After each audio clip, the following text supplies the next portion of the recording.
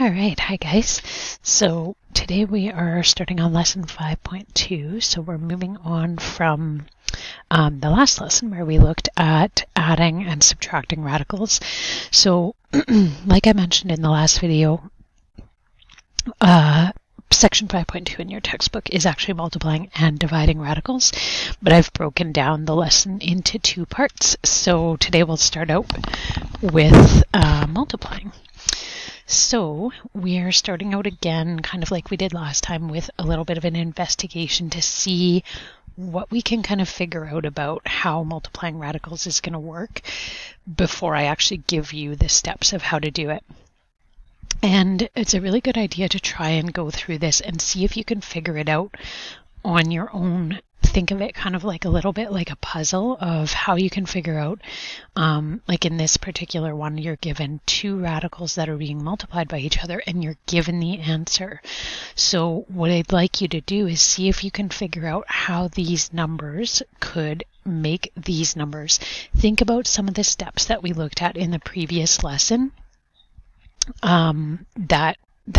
that we used in order to do adding and subtracting, and see if you can figure out how they might apply in a way that would make these numbers combine, but through multiplication instead of adding and subtracting, to make this number. Okay, so the reason why I say that this is important is because the more that you can get to an understanding of how this works on your own, the more likely you're going to be to remember it. Whereas if I just tell you the steps, it can be a little bit harder to kind of keep that in your head. If you've figured it out yourself one time, you can figure it out again. So if you're feeling stumped on a test, you know that you have the power to basically come up with these answers on your own if you've done it before. Okay, so this might be a good place to pause the video and see if you can figure out how would these numbers multiply together to make this number.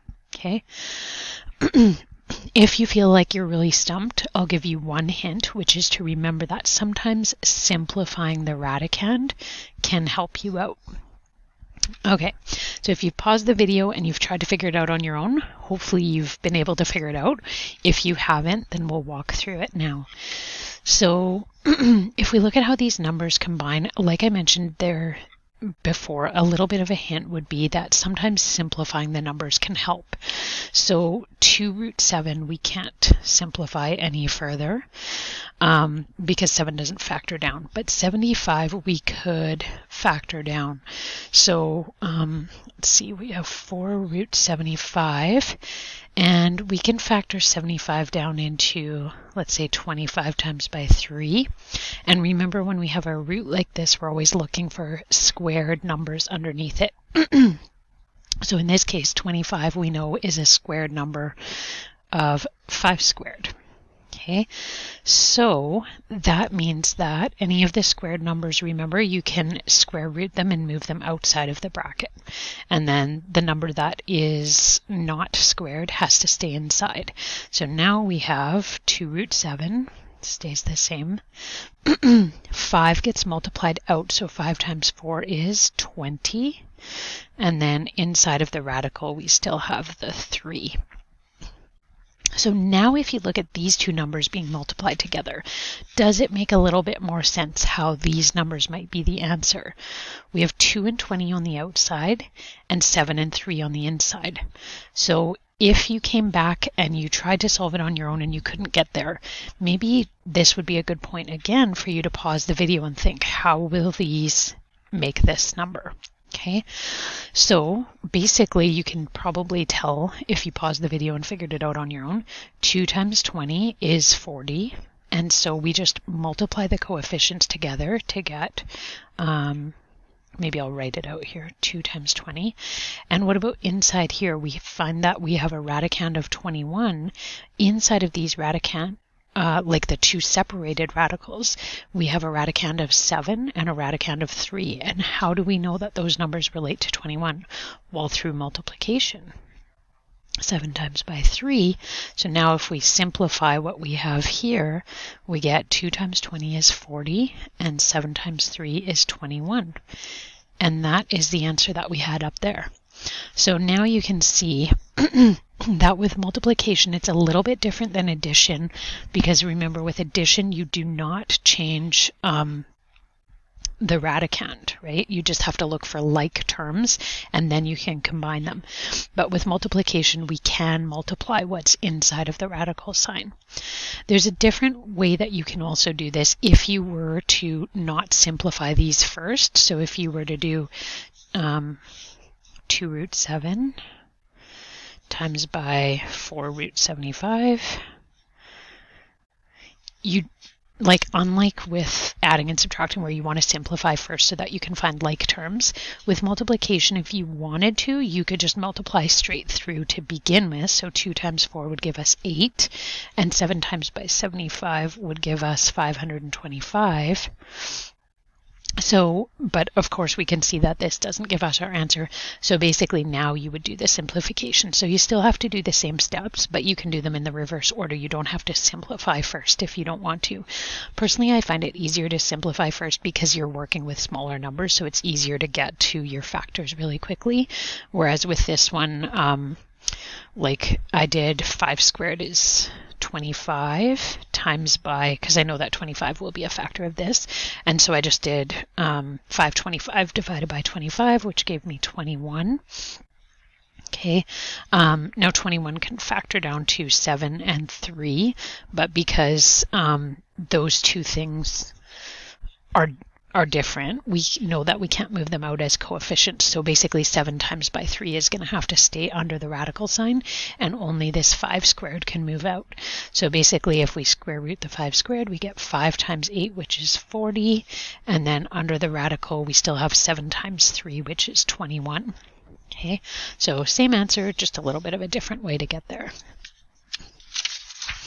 All right, so we're just going to look at a quick little statement that kind of says everything that we just figured out. So multiplying radicals works the same way as multiplying polynomials, right? So I talked about that a little bit in the previous lesson. So if, like with a polynomial, if you had like x squared times by x, then you could multiply those two together to get x cubed, right? So it doesn't matter that they're not like terms. Whereas if you had x squared plus x, remember that you can't do that. So that's how this is similar to working with polynomials. So you can perform the operation on the coefficient first, and then perform the operation on the radicand second. Of course, if you're comfortable with it, you can just kind of do them both at the same time. So keep in mind the product of 2 square roots is equal to the square root of the product. So if we have square root a times by square root b, it's the same as saying the square root of a times b. Okay. So like, for example, root 3 times by root 2 gives us root 6, right? Because you can multiply those together. The product of 2 mixed radicals is equal to the product of the rational numbers times the product of the radicals. So basically like the coefficients times by the product of the radicals. So if we have c root a times d root b, we end up with c times d on the outside, right? The two coefficients multiplied together, and then a times b, so the two radicals, radicands multiplied together there. One other thing that's kind of probably good to be aware of is to think about what happens if you multiply the same roots together. So for example, if you have square root of 4 times by the square root of 4, what's going to happen? What are you going to end up with? Well, what is the square root of 4? It's 2, and the square root of 4 is 2. Whoops, I don't know why I put in a radical sign there. Okay, so square root of 4 is 2, square root of 4 is 2, so 2 times 2 gives us 4. So what do you notice about the end answer and the beginning question here? Hopefully you can see that we had a perfect square of two radicals, and when you multiply those together, you end up with the square root, right? So whatever number is underneath whatever radicand you have here, if you're multiplying it by itself, the answer is that radicand without the radical sign, okay? And that will come up more as we kind of move forward, so hopefully that'll help you out with future questions. So let's go through and try some examples. Our first one is 5 root 3 times 2 root 21. So first we're going to multiply our coefficients, 5 times 2, and root 3 times by 21. Okay. Now what I would probably do here is know that I can break down my 21 into 3 and 7, right? So this is kind of like if I were to simplify first, but I ended up putting it in here, so I don't want to go back. So 5 times 2 I'm going to carry down to be 10. Now underneath the radical sign, if I think about what I have all factored out here, 3 doesn't factor down, so that's the bottom of its own factor tree, and 3 here. So remember, if I have two 3's, that basically means I have 3 squared times by 7, right? And any squared value can move outside. So now I'm going to have 5 times 2 is 10 times by this 3 squared that I'm moving outside of the radical. So 10 times 3, and then in the square root sign, I'm going to have the 7 left over. So now I'm going to have 30 root 7 as my final answer. Okay, the other way you could have done that would have just been to factor this one first. So you would have said, wait a minute, actually no, that wouldn't work super well, because if you factor this one down, it's not going to have a squared, so it's only when you combine them that you're going to have the two 3's. So yeah, maybe doing this way is kind of the best way. The other thing you could have done too here is just multiplied the 3 and the 21 together. So you would have had like 5 times 2 on the outside times by 3 times 21, which would be 63. And then you can start factoring your 63 if that makes you more comfortable to multiply them together before you start factoring. Okay, but you should end up with the same number. Because here I would have done like 63, I would have done 9 times 7, and we know that 9 is 3 squared. So then I know that I'm moving that outside, and the 7 stays inside of the radical. Okay, let's try another one. So here we have a mixed radical being multiplied by an entire radical. So what do we do there? Well, it's not going to be any different. The only thing we need to remember is that there's kind of an invisible coefficient of 1. So basically it's 5 times 1 on the outside.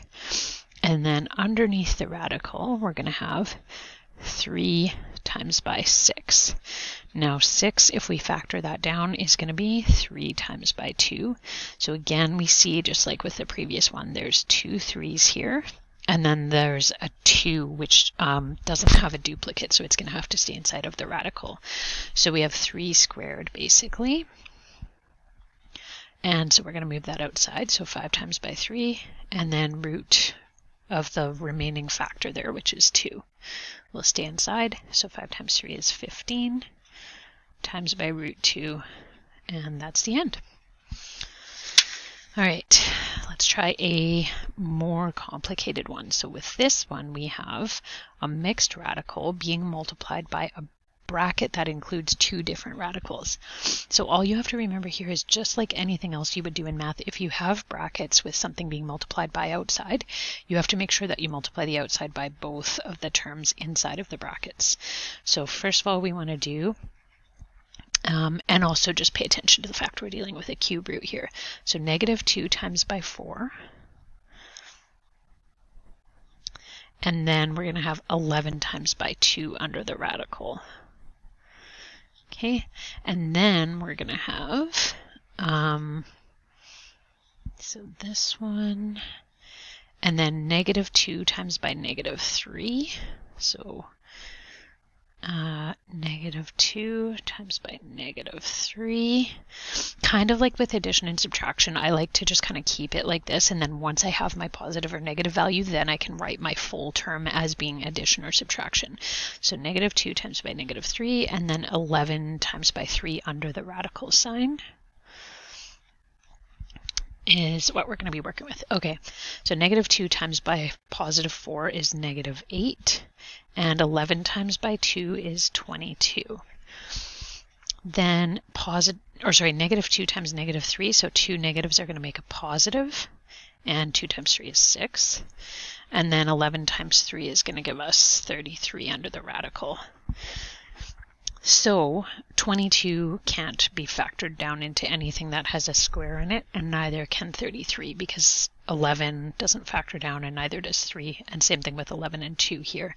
So this is my final thing that I'm going to have, and because I don't have like terms like radicals, I guess I should say, I can't combine them, so I'm not going to add them together. I'm going to leave the final statement like this. So this can also be something that students get a little bit tripped up on, is remembering that you don't have to try and force like simplification. So you don't have to try to keep making this simpler and simpler if it doesn't seem right. So this is where you have to remember your addition rules, right? That once you get to this point, you would only simplify if you have like radicals. Okay. Let's look at another example here. So multiply and simplify where possible. So this is moving a step kind of past where we just were, because now we have two brackets being multiplied by each other. But the same rule applies. You just have to make sure that everything gets multiplied by everything, basically. And so remember that the way we kind of keep track of that is to use the acronym FOIL. So remember for FOIL, you start with the first terms. So we want to multiply the first terms in each bracket together. So 4 times by, this has a coefficient of 1, so it's going to be 4. And then root 2 times by root 7 is going to be root 14. Okay, then we want to use the outside terms, so the ones that are on the outsides of the brackets. So it's going to be 4 root 2 times by negative 5 root 14. So 4 times by negative 5, remember to keep that positive or negative sign together with the number, is going to be negative 20. And then 2 times by 14 is going to be root 28. Okay, then we want to use our inside terms, so the terms that are on the insides of the brackets. So we have 3, just a whole number 3, multiplied by a radical. Don't be confused by this. It's basically just still a coefficient. It just doesn't have a radical attached to it. So what we're going to do is 3 times by the invisible coefficient of 1 here. So it's going to be positive 3. And then there's no radical for this one, so the only radical that's attached to that coefficient is going to be the one that's present in this term, so it's going to be root 7. And then last is last, so we want to multiply the last term. So again, plus 3 times by negative 5. Positive 3 times negative 5 is negative 15. And then again, the only radical is the one that's here, so we can just keep that one the same. So root 14. Okay. So now we want to look at simplifying, because you can see that we kind of have some like terms, but there's also some terms that we could maybe simplify here. So 28, how can we factor that down? Well, 4 times 7 would be 28. And 4 is 2 squared. So 2 is something we could move outside the bracket there.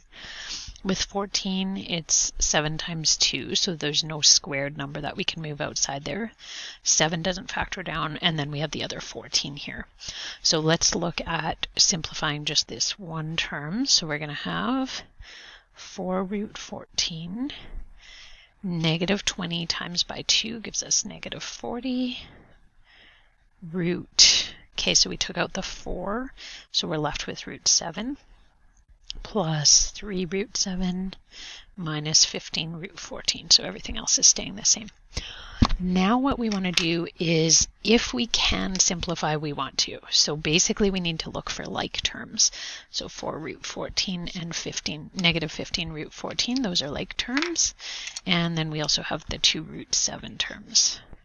So we can simplify those. So remember, don't force it, but if there are like terms, then you can simplify. So 4 minus 15 gives us negative 11. And then remember that for adding and subtracting, the radical stays the same, so 14. And then negative 40, so remember to keep that number together, plus 3 gives us negative 37. Okay, and then root 7 stays the same.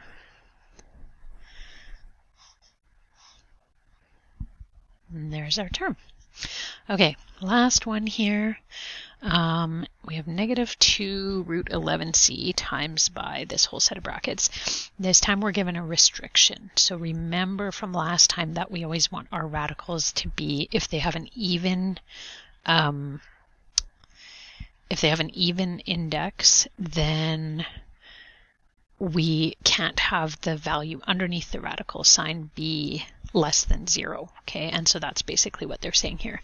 You know what though, saying that, I just remembered something from the previous page. Where did I put that?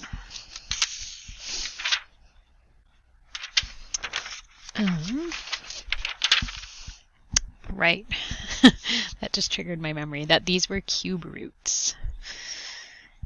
Now, still it works out that these, you wouldn't be able to simplify them because there is no cube root for either one of these numbers. But I just remembered that those were cube roots, so I should double check them. So hopefully if you guys are working on this, you'll remember that a little more quickly. But still, sometimes if you move on to other questions, it triggers your memory of a previous question, and hopefully that happens on a test if you need it to. Okay, so let's work this through. So again, we have one value being multiplied by a set of brackets, so we just need to make sure we multiply through to both of them. So the first one is multiply the two coefficients. -2 times 4 is -8. And then, let's see, both of these are root. Now, what you need to do here is multiply the number values together just the way you would for any polynomial term. And then you can multiply the variables. So 11 times 2 is 22. And c times by c cubed is going to be c to the power of 4. So remember, when you're multiplying the variables, you just add the exponents. And if there's no exponent, it's an invisible exponent of 1. Okay, so then we have 3 plus 1 gives us c4. Okay, then we want to multiply our next thing. So -2 multiplied by, remember to keep the negative together here. So negative times by negative is positive, and 2 times 3 is 6. Okay, and then we have to multiply our radicals. So 11 times by 3 is 33. And then there's no variable in this radical, so we just keep this c from the previous one there. Okay, so let me think here. Now we just want to see about simplifying these down if we can at all.